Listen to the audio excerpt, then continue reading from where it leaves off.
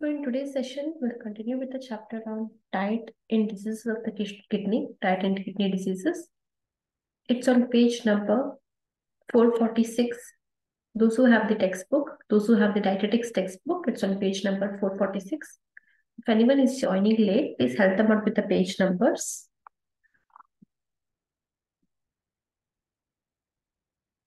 So we'll start today's session.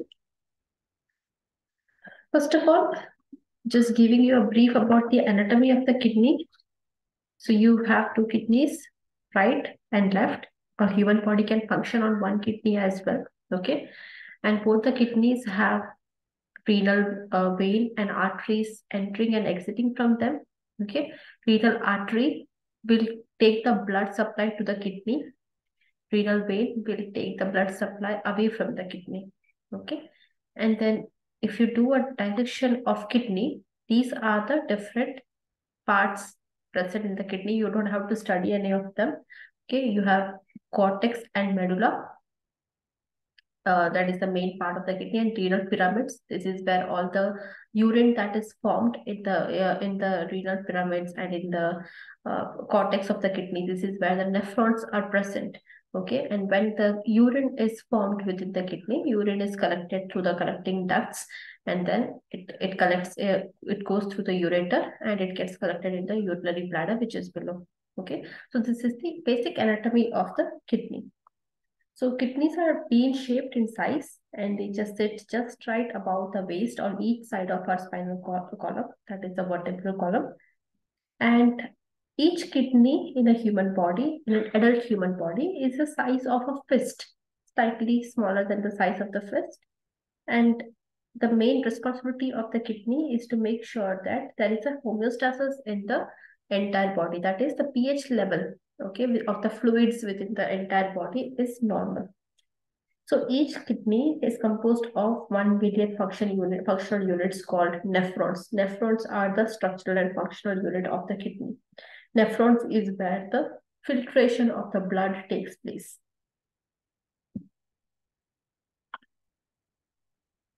So this is how a nephron works like.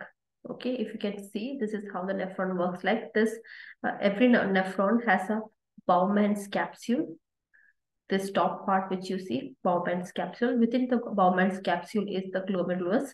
Glomerulus is filled with, it's a coiled form of capillaries, blood capillaries. Okay, so all the blood that is getting that all the blood that comes to the glomerulus will put all the electrons and electrolytes out of the blood into the filtrate.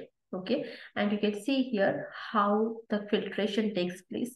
So anything that is excess in the blood that has come into the glomerulus, all those electrolytes will be pushed out of the blood into the nephron, into the collecting ducts of the nephron. And what happens here is that even though the sodium, amino acids, glucose, okay, whatever is excess in the blood is getting filtered out of the blood, but still when it is going through this collecting system, when this sodium, amino acids and glucose is getting transported out of the glomerulus towards the ureters and etc., collecting ducts and everything. At the same point, reabsorption is taking place. So kidneys do not allow the entirety of sodium, glucose, and amino acids to get lost in urine. In a health, if it is a healthy functioning kidney, it will what will it do? Reabsorption.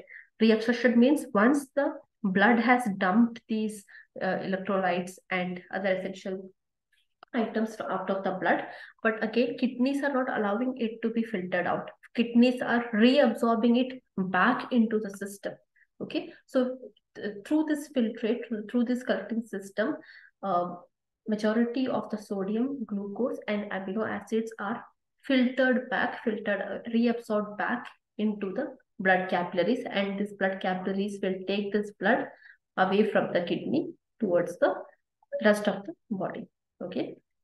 So this is how reabsorption takes place. This is how a nephron looks like. It's just a diagrammatic representation of nephron. The real way how a nephron looks like is mentioned in your textbook on page number 446. You can see that. So glomerulus is the renal artery. It is an extension of the blood capillaries coming out of the renal artery. Okay, because renal artery is the one that brings blood to the kidney for filtration. And this, as soon as the blood from the artery reaches the glomerulus, whatever is excess in amount is taken up by the kidney. Okay, taken up by the nephron, and it is essentially reabsorbed back into the system. Okay, and it is reabsorbed back into the venous system, not the arterial system. It is given up into the veins. Okay, the veins will take it back into the other part of the body. Okay, so this is how reabsorption takes place. So the basic anatomy and physiology part of kidney, is it clear to all?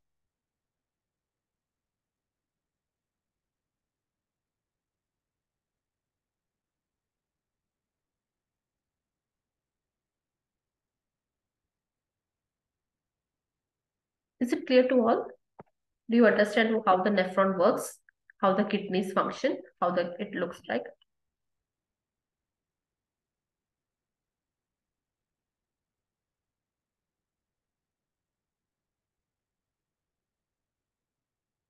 1 million nephrons are present within this area. More than 1 million nephrons. So you can understand at what rate the kidneys are filtering your blood out and forming urine. Okay. Coming to the functions of kidneys. First main function is excretion of waste. Okay. Urea, amino acid, ammonia, creatinine phosphate, excess drugs. Okay. These all items are excreted out of your body on a regular basis.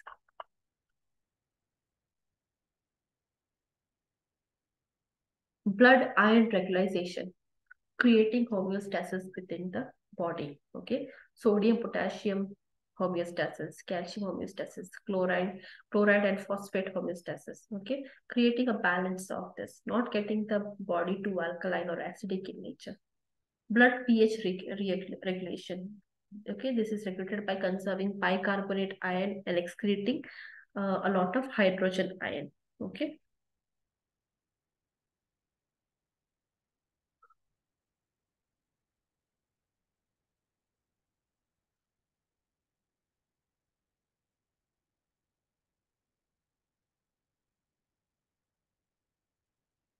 So hormone production, erythropoietin, which helps in the production of red blood cells. Calcitrol, which helps in the homeostasis of calcium, regulating the calcium ions within the blood. And renin, blood pressure control. Okay, renin will make sure is the body in a state of edema or too much of water retention is going on or not. Okay, if too much of water retention is going on, the kidneys will start to filtrate more water out of the body. Okay, so renin will control the blood pressure as well. Blood volume regulation, adjusting the volume of the blood depending upon the secretion of renin. Okay, if there is too much of blood volume, it will be, the kidneys will be functioning more to excrete out the excess water. So the blood volume will decrease from the body. And even in case of water retention within your body, when the body is undergoing swelling or edema, kidneys are working harder, okay, to pull those water out of the body, excess water out of the body.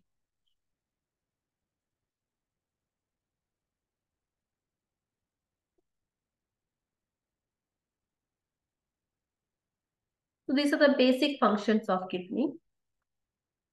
Coming to the disease conditions. First is glomerulonephritis. Here, glomerulus, which we have discussed earlier, okay, which is present within the Bowman's capsule. Glomerulus, this is where the blood enters the kidney and blood is getting filtered. In the glomerulus part, blood is getting filtered. Okay, so It is an inflammatory condition, nephritis. So it is an inflammatory process which happens specifically in the glomeruli. Okay, not anywhere else, not in the collecting ducts, not in the Bowman's capsule, not anywhere else. Just specifically in the glomerulus, this inflammation will take place. Okay, this is where the small blood vessels uh, coil in the nephron glomerulus. Okay, and it is most common in its acute form in children who are between 3 to 10 years of age. It can happen in adults as well who have crossed the age of 50, and it is an acute condition. It starts suddenly and it can last only for a very short period of time. And if the recovery is not complete, then it can lead to nephrotic syndrome in the future. The most common causes of this inflammation is infections, specifically streptococcal infection, any other blocks like stone blocks in the kidney that could also lead to glomerulonephritis.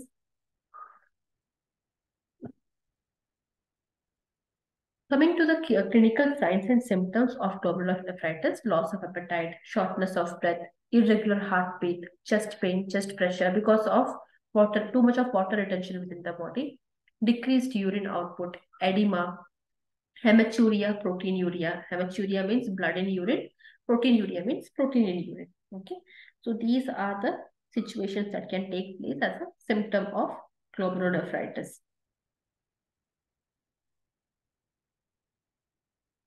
Oliguria as well. Oliguria means very less urination. Anuria means absence of urination.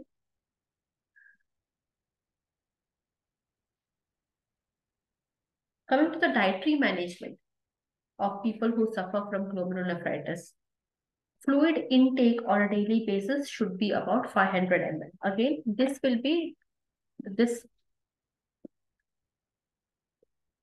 again, the dietary management will be taken care by the nephrologist as well. Okay, the nephrologist will recommend how much fluid has to be given to the glomerulonephritis patients on a daily basis.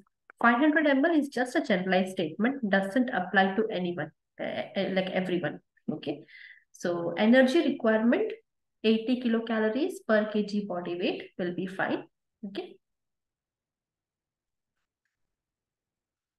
Protein requirement 20 to 40 gram per day. You have to cut down on the protein intake a little bit because the patient, specifically if the patient is suffering from proteinuria, too much of protein in the urine. Okay, so you have to limit the protein intake 20 to 40 gram per day. Calcium 1 gram. It could be it should be more than 1 gram. 1 gram. It's almost 1000 mg. Okay. Sodium 500 to 1000 mg per day. You have to limit sodium a lot so that water retention can be prevented. Can anyone guess what is the RDA of sodium for a healthy adult?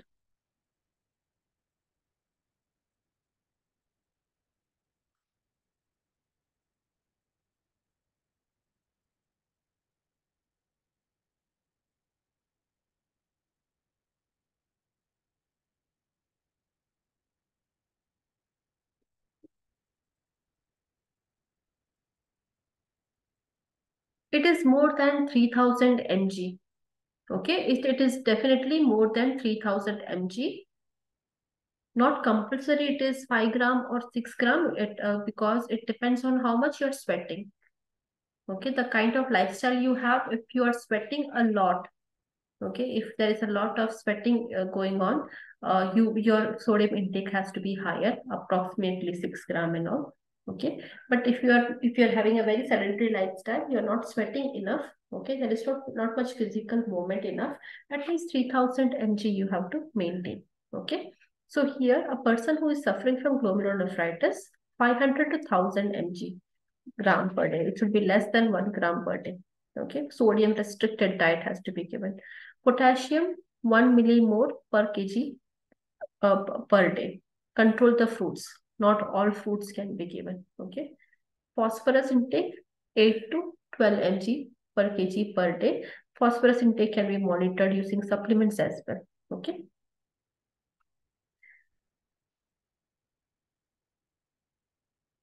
So sodium intake is restricted here in glomerulonephritis. Dietary protein may be increased when the protein is being lost in urine into like at a very high quality. And if azotemia is present with dietary protein, only then the dietary protein will be restricted. So it depends on what is the subjective case we are dealing with. Okay, if there is too much of protein lost in the urine, protein intake has to be increased because we have to replenish the body with protein. Okay, and if the person is suffering from azotemia, okay, it means elevated level of urea and nitrogen in the blood. Okay, when you do the blood test, high levels of urea and nitrogen is present in the blood. That is what we refer to as azotemia. Okay, so if azotemia is present, only then dietary protein has to be restricted. Okay, because protein has the nitrogen atom in it. If you see the structure of the protein carbon chain, it has nitrogen atom in it. So in azotemia, already you have high nitrate levels. So to reduce it, you have to cut down on protein intake as well.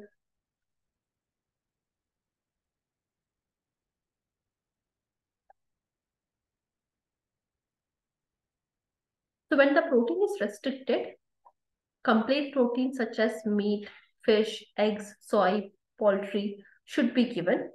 These supply all the essential amino acids required for the growth and tissue maintenance. Okay, so your protein source, specifically if it is from pulses, legumes, cereals, okay, or majority if it is from plant-based diet, you may have to modify your diet a little bit. Okay, because already you are in a situation where protein is restricted.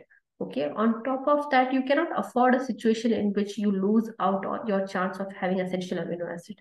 So whatever protein based food items you are allowed for in a case of glomerulonephritis are as follows. Okay, if you are non-vegetarian, meat, fish, eggs can work. Otherwise, if you are a vegetarian, so soy protein, tofu, okay, these can be given. Is it clear about glomerulonephritis, dietary management part, and what the condition is?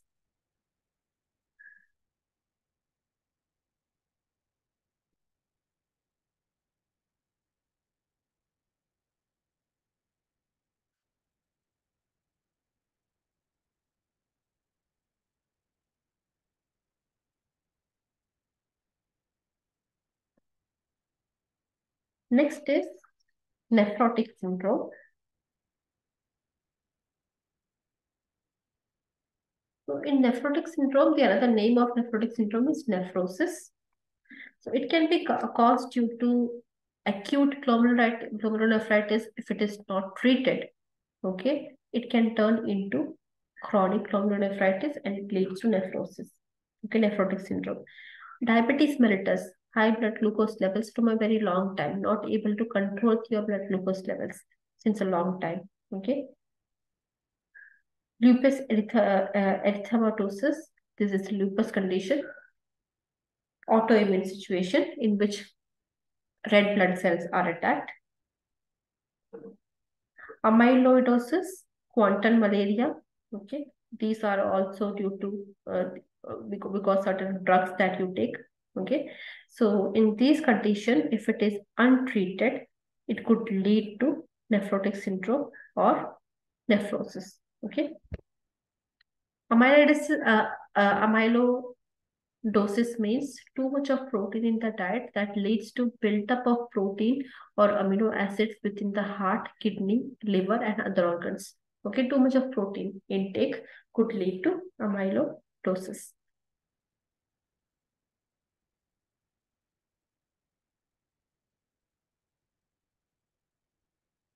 Coming to the clinical syndrome, so clinical symptoms of nephrotic syndrome, edema will be present.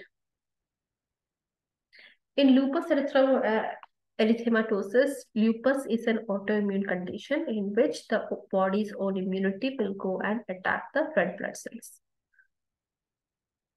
Your own red blood cell. Lupus comes in different form. Okay, lupus is basically an autoimmune condition, but in lupus, your immunity is overactive. It attacks its own body cells and tissues.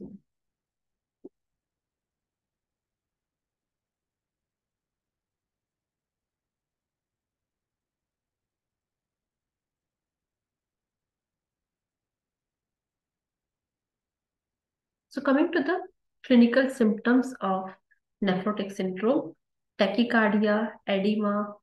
Tachycardia means increased heartbeat. Okay, abnormal level of rise in your heartbeat. Usually, for a healthy individual in a resting situation, your heartbeat should be somewhere between 60, 65 to 100 beats per minute. Okay, even when you're in a resting situation, your heartbeat is more than 120, etc., it is a matter of concern. Edema means swelling that begins in the face. It can transgress into the entire body as well. Pale skin, fissures. Okay, fissures means abnormal uh, cavity formation, tunnel formation between two tissues or organs. Hyperlipidemia, too much levels of lipid in the blood. Proteinuria, protein present in urine. Too much of vomiting. So these all are the certain symptoms associated with nephrotic syndrome.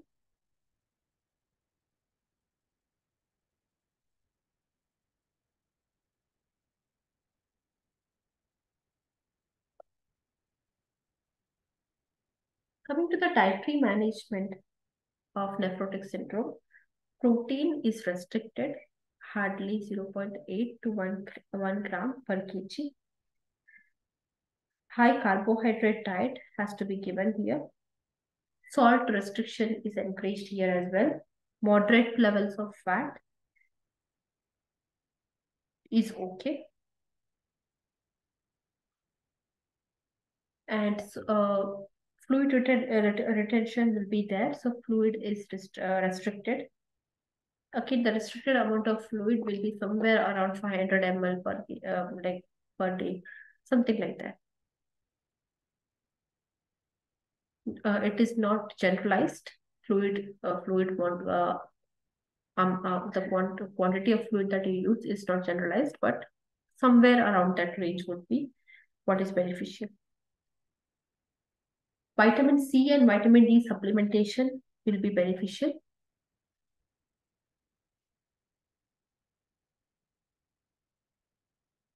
Then 2000 kilocalories on a daily basis depends upon the individual as well. Okay, if the individual is used to having 1600 or 700 kilocalories per day, don't force the additional 300 kilocalories.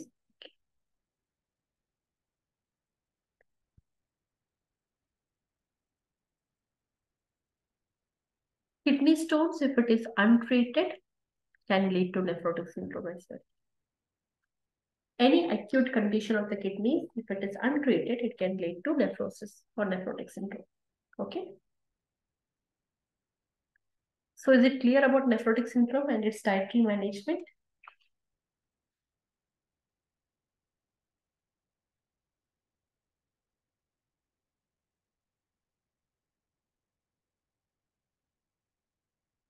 Next, we have renal failure.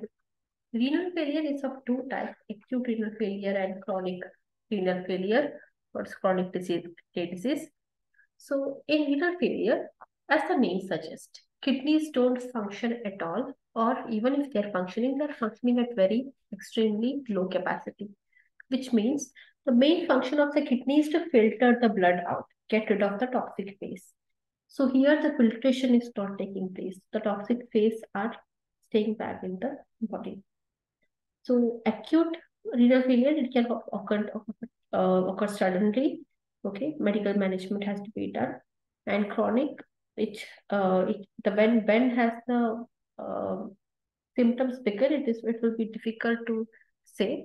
Okay, but some of the other acute symptoms and chronic symptoms may overlap. But when you were not successful to treat the acute condition, that it transgresses into chronic condition. So symptoms urine volume, either anuria or oligouria, accumulation of waste products or protein metabolism in the blood. Blood has to be filtered out, but the blood is full of toxins.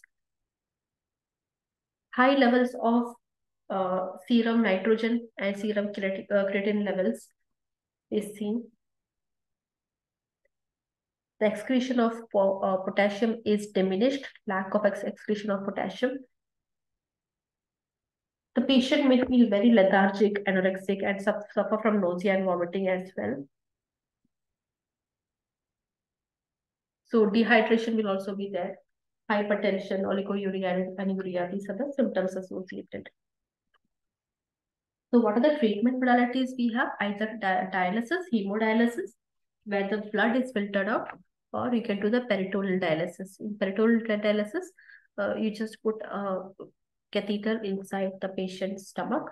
An ostomy is already made, okay, and then you use fluid to uh, pass through osmosis outside the body. Okay, so in that sense,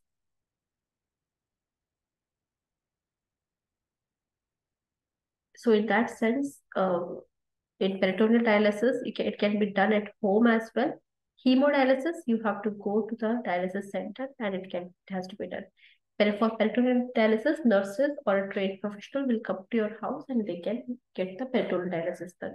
And it is this fluid which you have inserted into the peritoneal cavity of the person. It has to stay there for some time as recommended by the manufacturer, and then the fluid will be taken out of the body.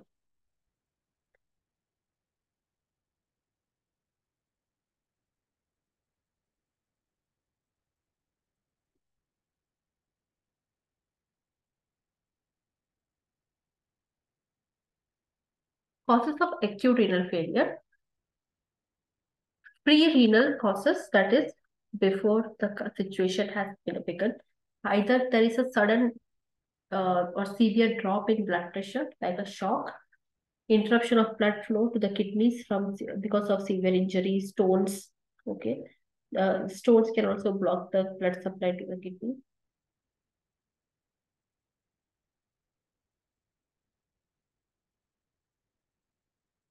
And then intrarenal direct damage to the kidneys is done because of inflammation, toxins, drugs. It is not because of a blockage, because of a third party. Directly, kidneys have become the target of this damage by inflammation, toxins, drugs, infection, or reduced blood supply.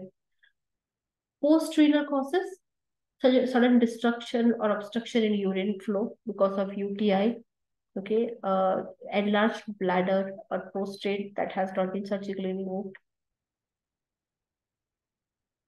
Kidney stones, untreated kidney stones could lead to acute renal failure as well. Bladder tumor, malignant or benign. Any injury, okay, these all are associated with the causes of renal failure, both acute and chronic.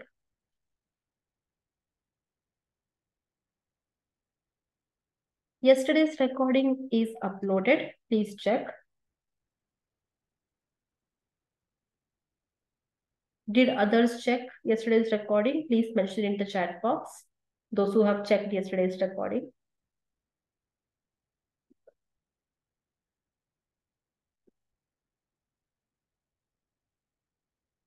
So when you're opening the playlist, this is for everyone.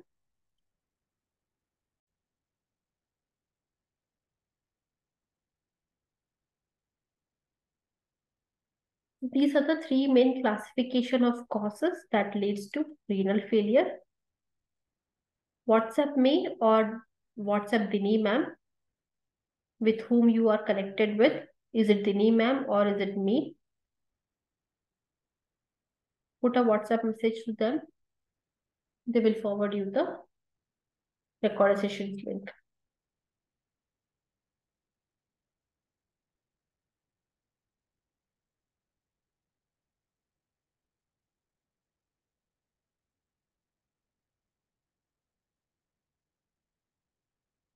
Yeah, you can turn on the notification as well. As soon as any new video is uploaded, you will get the notification. That's a good idea as well.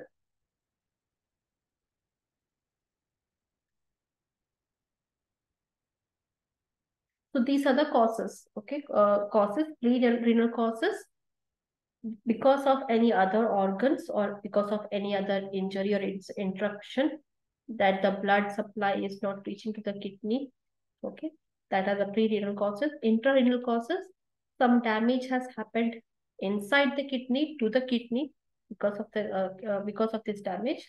Post-renal causes, something wrong has happened to the anatomical positioning beyond kidney, okay, like the urine flow in the ureter, bladder, urethra, something blockage is happening in this downward part, the bottom part of the urinary system. That is the post-renal causes, okay. Is it clear to all the causes of acute renal failure?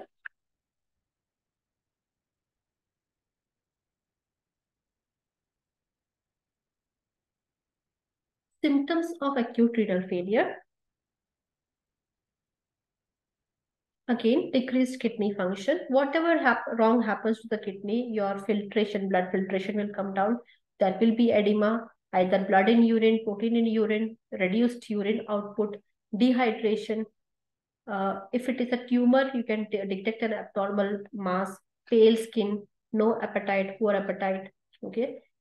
How do you diagnose it that you are suffering from a kidney problem or issue, or anyone else is suffering from a kidney issue?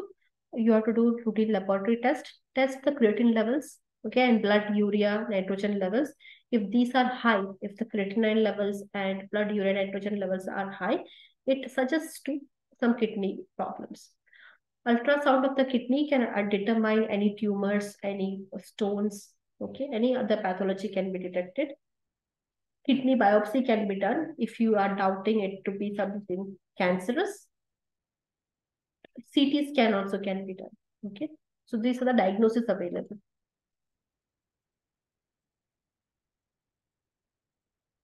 Coming to dialysis.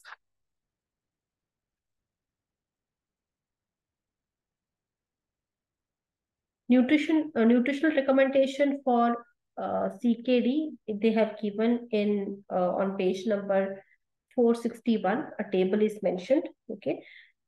Treatment, please don't read it. Objectives of treatment, okay, don't read it. Symptoms, you can understand. What is acidosis?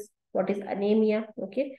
Acidosis means too much of too much of hydrogen ions in your blood. Hydrogen ions are not getting filtered out. So automatically the body turns out to be acidic. Okay. The blood turns out to be acidic, more acidic than normal. Okay. Treatments, objectives of treatment, medical treatment, pathological treatment. Please don't read that. That is not under your syllabus. That is not under your practice.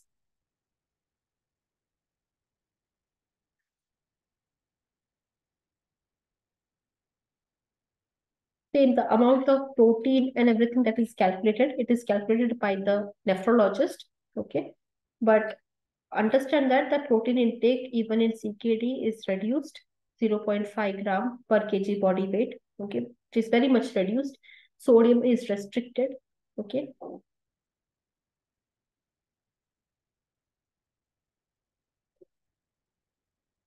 The exact detail of the dietary management, it is very much similar to all the other cases we have discussed. Protein restriction, salt restriction. If you are diabetic, if the person is diabetic, blood glucose level has to be normal. You have to bring it back to normal, either through medications, diet, lifestyle.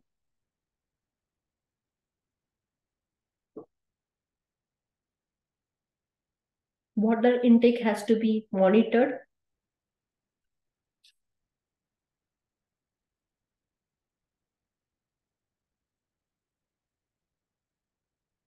So dialysis, you have two types of dialysis, hemodialysis and peritoneal dialysis. Hemodialysis is a common one, which when you hear about dialysis, this is what comes into your mind. The patient has to go to the dialysis center.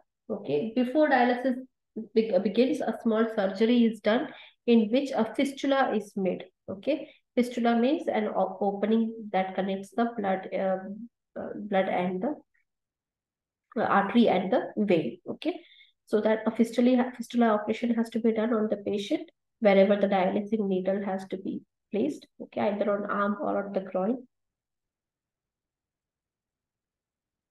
So one needle will be, there are two needles that are connected from the dialyzer. Dialyzer, which you see here, this is called the artificial kidney. Okay. Dialyzer is part of your entire dialysis machine. This particular situation here is called an artificial kidney. So two needles are used. One needle is we will withdraw the blood out of the body. Okay, and this is arterial blood.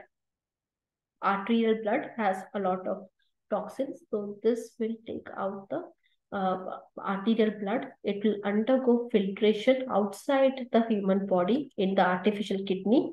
Okay, and then clean blood, safe blood will be brought back and it will enter the veins. Okay. So is it clear how hemodialysis works?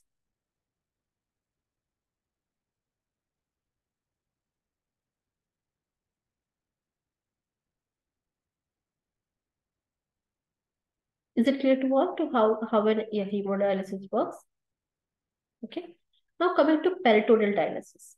So here a catheter, a small catheter will be inserted into the stomach. A small opening is already made, okay, for this dialysis, peritoneal dialysis. Peritoneum, how frequently dialysis has to be done depends on the case. Certain progressive cases of CKD may require dialysis every next day. Okay. Some patients require it on every next day it has to be done. Okay. In some cases, twice a week is fine or thrice a week is fine. The frequency of dialysis is decided by the nephrologist depending on the stage of the case, what they are handling. Okay. In peritoneal dialysis, there is a dialysis solution. You have to infuse this solution into the peritoneal cavity of the patient. Peritoneal cavity is where you contain all your intestines, your organs, okay, everything.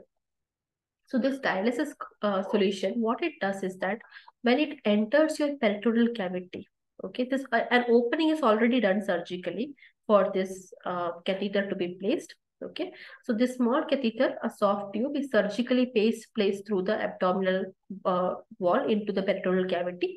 It has to be kept clean. It has to be kept hygienic. Okay, then this dialysis solution, when it enters the peritoneal cavity, all these dialysis fluids are poured into the area for the dialysis to take place. It will be kept there for few minutes. Okay, how long you have to keep it is like for different patient, this time period is different. Okay, how long this fluid will be kept depending on the situation.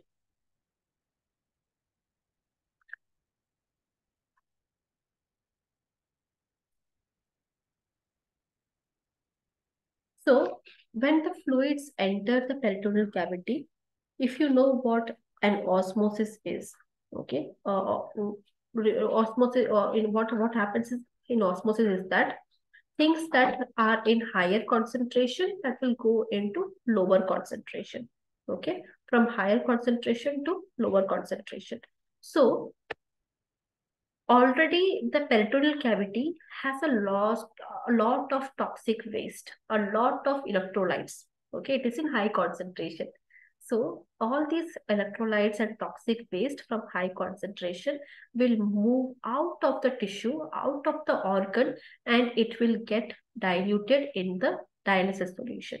Okay, and then this dialysis solution, which is filled with toxic waste and unwanted electrolytes, okay, that will be drained out of the body. It has to be kept there usually for 4 to 5 hours.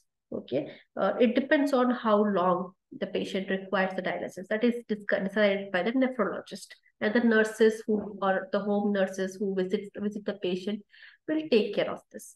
Okay, so this is how the peritoneal dialysis is done. The entire technique is based on the concept of osmosis. Okay, movement of electrolytes from electrolytes waste or any substance from higher concentration to lower concentration. Okay, when before this dialysis was done, the concentration of toxic waste and electrolytes was high in the body. Okay, and now the dialysis solution has come, which does not have toxic waste, does not have any electrolytes. It will pull out all these toxic waste from the entirety of your peritoneal organs. Okay, it will and then it will be drained out of the body. Okay, is it clear how peritoneal dialysis works?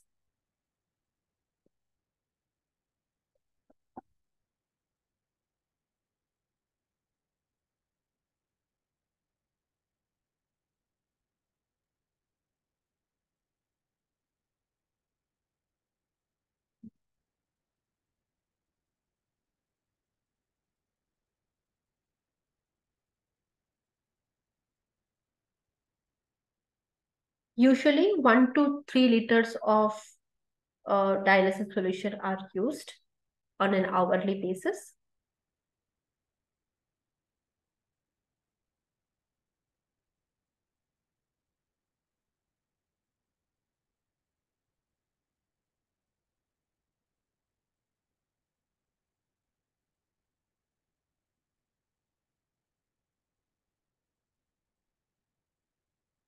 It will not clean all organs. It will just take whatever is in higher concentration in our organ. Okay, and it brings down the organ's pH into a homeostasis, equilibrium. Okay, it's not supposed to clean the organs as such. Cleaning the organs is not the right word here. We are aiming for homeostasis, creating an equilibrium.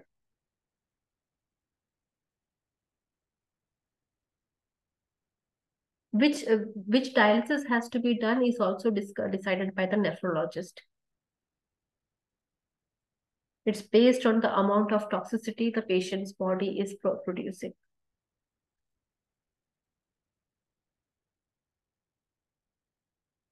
It here the blood is not, we are not concerned with blood, because see, it is the peritoneal cavity.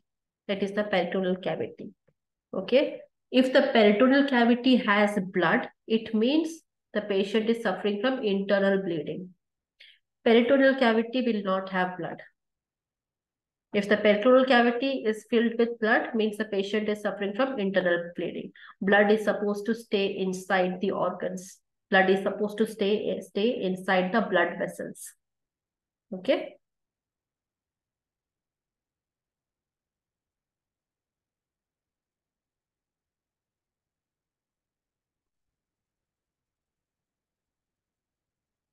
Urea, creatinine levels. Okay, these are all toxins that has to be removed from the body. Specifically, urea levels and creatinine levels. This has to be removed from the blood. Whatever is in higher concentration in the blood has to be removed through dialysis techniques.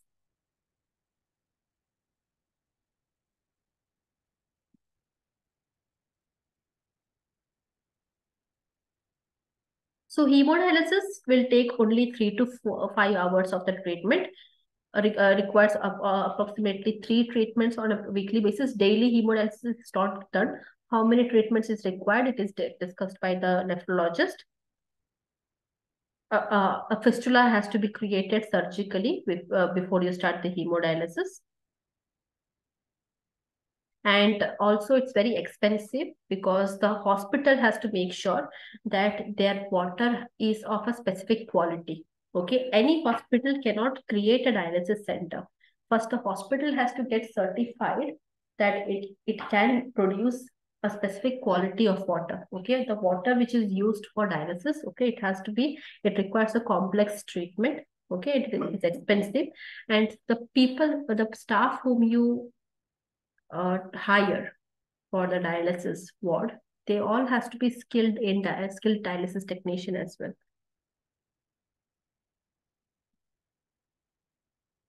Heparin is also given to the patients who undergo hemodialysis, and the patient is confined in this room until and unless the entire dialysis procedure is done. The patient is confined. So 3 to 4 hours or 5 hours, however long it takes for hemodialysis to be done, the patient has to stay there. When it comes to peritoneal dialysis, it can be performed very quickly, immediately. It does not require any complex equipment. Okay, it is not expensive at all. A regular nurse can also carry out this peritoneal dialysis treatment. Okay, you don't require a dialysis technician for this. Heparin is used in very small amount. Heparin is an anticoagulant. It will not allow your blood to form clots. And some patients who are getting peritoneal dialysis on a regular basis, they can do this on their own. They don't require the help of a medical aid here. And it allows the patient to be independent as well. They can do their own activities. They just have to hang this pouch, okay, and they can carry on with their activities for the next 2 to 3 hours. Okay, they are not confined in a room or a bed for this entire dialysis to take place. And the patient can be a bit more liberal with their diet. They don't have too much of restriction like sodium restriction, potassium restriction, protein restriction. These many restrictions are not there with peritoneal dialysis diet. So dietary management. So energy requirement, 35 kilocalories per kg body weight. It's generalized, okay.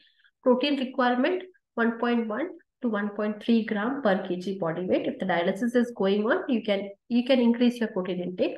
Salt, 3 to 4 gram per day, almost very equivalent to a healthy, a normal individual. Water, it is according to the urine output. On a monthly basis, whenever you get the nephrologist visits done, they will let you know how much water you have to reduce or how much more you can add. All this information is given on page number 468, table 20.8. You can refer that. Nutritional requirement during the various stages of renal failure. We have discussed acute renal failure and chronic renal failure. Okay, in different stages of renal failure, what is the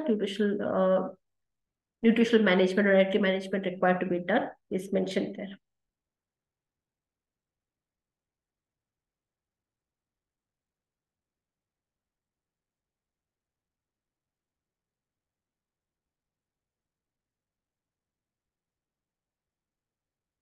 Kidney patients go for peritoneal dialysis. Why you do dialysis? Because the kidney is not able to filter the waste properly. That is the reason why you have to do peritoneal dialysis. Definitely kidney patients have to go for peritoneal dialysis.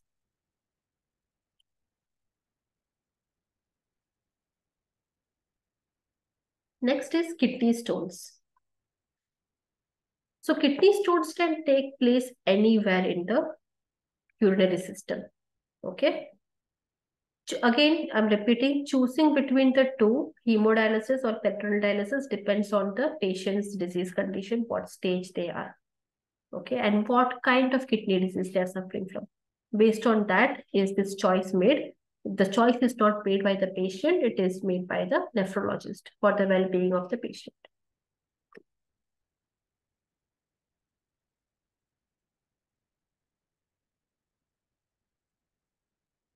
So kidney stones, or it is called as urinary calculi.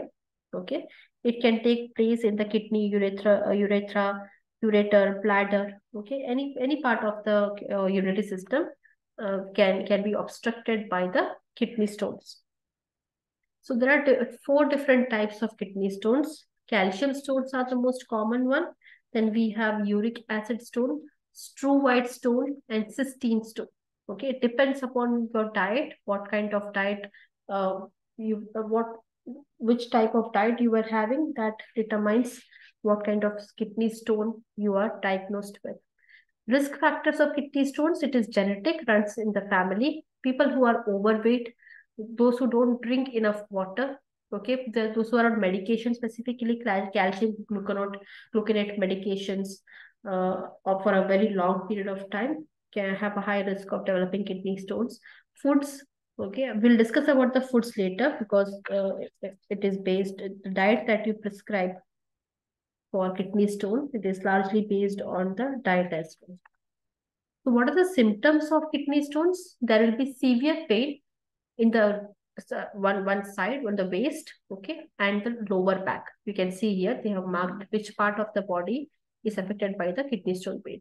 And this is a colicky pain. Colicky pain means sudden pain which travels towards the groin.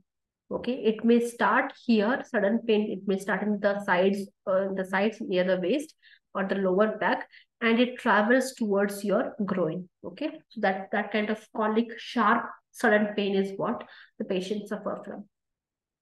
Frequent like urination, it will be very painful. High chance of urinary infection, blood in urine if the stone is eroding the tissues of the urinary tract. Frequent urge to urinate, but there is no urination. Okay, passing small amounts of urination only, even how your urge is high. These are the symptoms of kidney stones. In warm climate, the urine volume is low, so high chance of kidney stones are seen in people who reside in the hot states of India, like Rajasthan, Saurashtra. Saurashtra is in Gujarat, the Gujarat area, okay, North Gujarat area, Punjab side. Okay, this is related to high heat, the heat in the climate as well as water scarcity. Occupation, people who work directly under the sun and who sweat a lot, okay, they are also at the high risk of developing urinary stones, kidney stones. Infection, recurrent infection of your urinary tract can lead to stone as well. Dietary habits, consuming food that have too much of oxalates, calcium, purines, phosphate, okay, that would lead to renal calculi.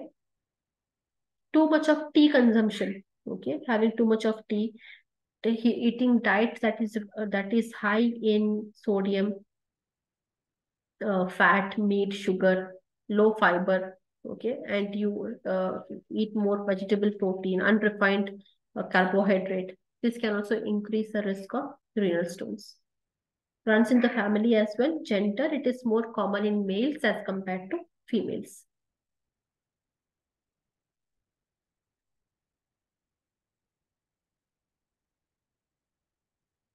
So types of renal stones: calcium stones, uric acid stones, stromal stones, and cystine stones. Majority of the urinary stones are calcium phosphate and calcium oxalate stones. In India, it is the calcium oxalate stone which is most common.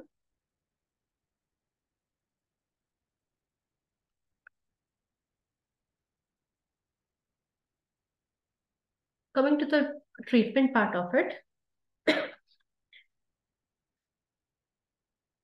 acid ash diet and alkaline ash diet is prescribed. Okay, so like when the stones are made up of calcium or magnesium phosphate or carbonates, the urine is more basic in nature. Okay, the entire body is more alkaline in nature. So we want to make it more acidic. We want to add more acidic food into the diet so that to create that equilibrium. Okay, so acid ash diet means you give this specific diet. Stromal stones happen because of recurrent urinary tract infection. It is made up of ammonia that is produced by the bacteria and the epithelial cells, okay, that is produced by the human, okay, that is mixed and it forms stromal stones. Happens with recurrent UTI infections. So acid ash food is given when you have stones which are made up of calcium and magnesium, commonly seen in Indian population.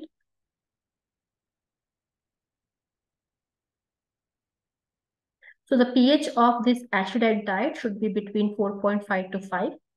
And if you're giving the patient alkaline ash diet, if the patient has uric acid stones, okay, you have to give them alkaline ash diet. So for that, the pH is between 7.6 to 8. Okay, so you're creating an equilibrium here. If the urine is more basic in nature, not acidic at all, you give acid food. If the urine is very concentrated, high rate of urinary acid, the urine is very acidic in nature, you give alkaline ash diet. Okay. So acid ash diet, these are the examples: meat, fish, shellfish, and eggs, or the dairy and other proteins, peanut butter, nuts like walnuts, Brazil nuts, all type of whole wheat, okay, cereal, spaghetti, noodle, rice, vegetables like corn and lentils can be given, fruits like cranberry, plums, prunes, more citric fruits, okay. Coming to the alkaline ash food, if the stones are uric acid stones or cysteine, cysteine is protein stones, okay, alkaline ash diet is given. And the alkaline producing food like milk products, buttermilk, okay, almonds, chestnuts, coconuts, vegetables like beetroots, greens, all the dark green leafy vegetables are basic in nature, okay, spinach, turnip, greens, fruits, all the fruits can be given except for the more citrusy ones like cranberries, plum, and prunes. They are very citrusy in nature, that has to be avoided.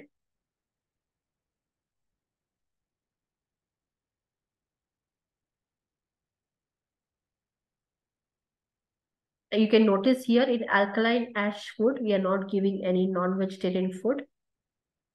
If it is an acid ash diet, non-vegetarian food can be included.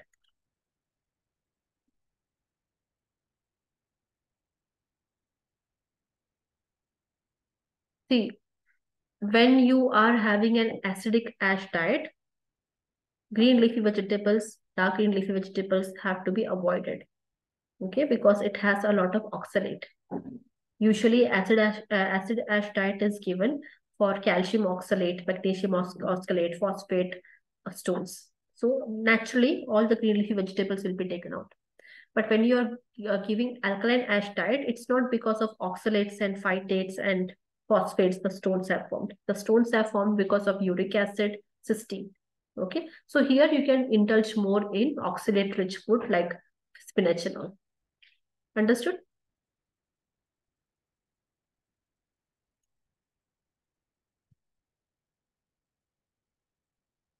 So these here you can see high oxalate-rich foods and low oxalate-rich food. In Indian scenario, majority of the Indian population suffers from calcium oxalate stone. Okay, so all these food, if only if they're suffering from calcium oxalate food, this has to be avoided. Okay, high oxalate rich food has to be avoided.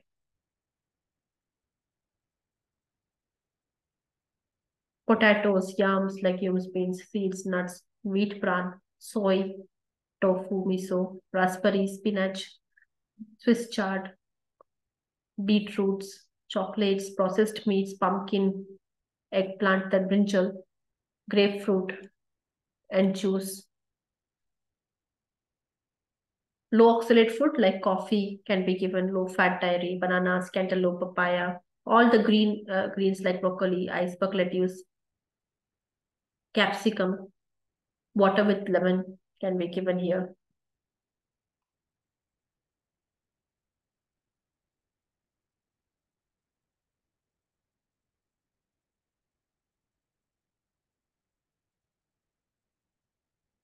So prevention, and acid or alkaline ash diet is not the only solution of treating stones that have already formed, but in the future to prevent this, it is better. Okay, to remove the stones, you may have to go through short-term wave therapy or surgery, or your intake of water should be high. Okay, so that some stones can pass, you can urinate some stones on its own if it is too small, tiny ones. Okay, others you have to use shock wave therapy, so short wave therapy uh, to smash those stones within the kidney without causing any harm in the soft tissues. And when you urinate, all these smashed stones will pass out of the body through urination.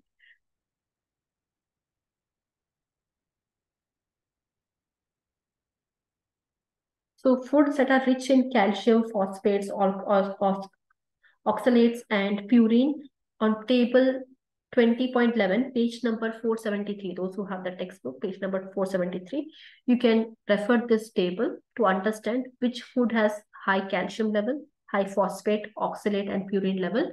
And accordingly, whatever kind of stone the patient has been diagnosed with, these specific food items can be excluded from their diet. Okay.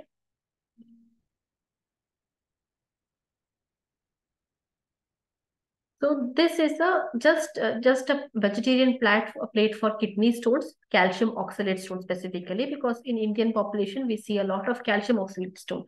Okay, other forms of stones are very rare in Indian population.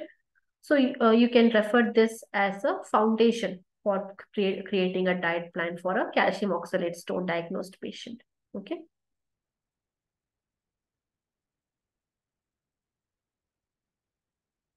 So the nephrologist will approve the foundation of your diet plan. Substitutions and food exchange you can use on your own.